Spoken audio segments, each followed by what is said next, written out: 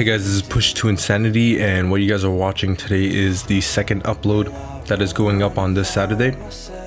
This intro template is a 3D dubstep sync intro template, so it's something new to my channel, so I hope you guys enjoy it. Go ahead and open up the download file, and you guys will notice that I've given you guys the background.mp4 file.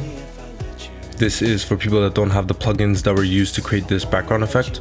So if you guys don't have that plugin, you can still have that background. So go ahead and open up the first part of the template, which is the Cinema 4D file.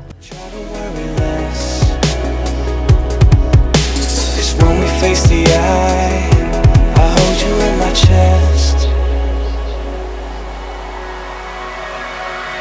All my life, I've been so cold.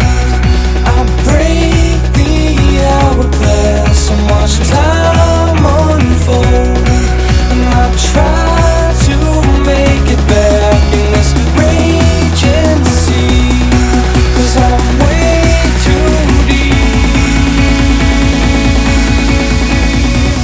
'cause I'm way too deep. To edit your top text, select all three top motext objects and change your text to whatever you want. Do the same thing with your bottom text. Select all three motext objects and change your text to whatever you want. If your text is too large, you guys can also resize it and adjust it so it's centered.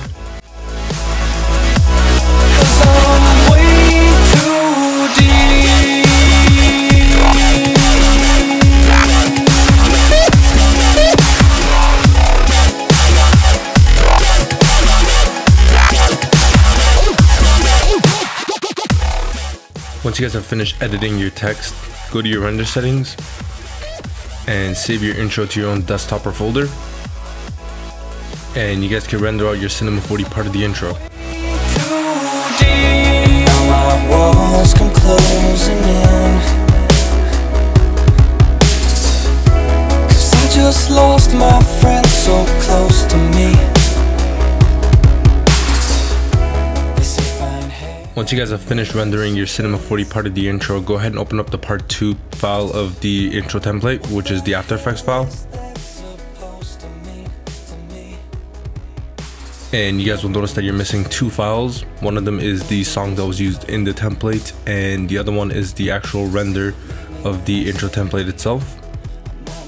So to fix this, right click on the music file and replace the footage with what you guys are provided with in the description.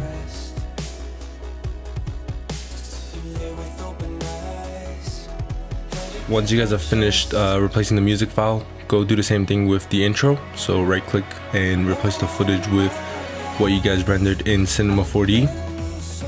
So I didn't actually render out this intro template. However, if you guys render it out, make sure that you render out in a PNG sequence.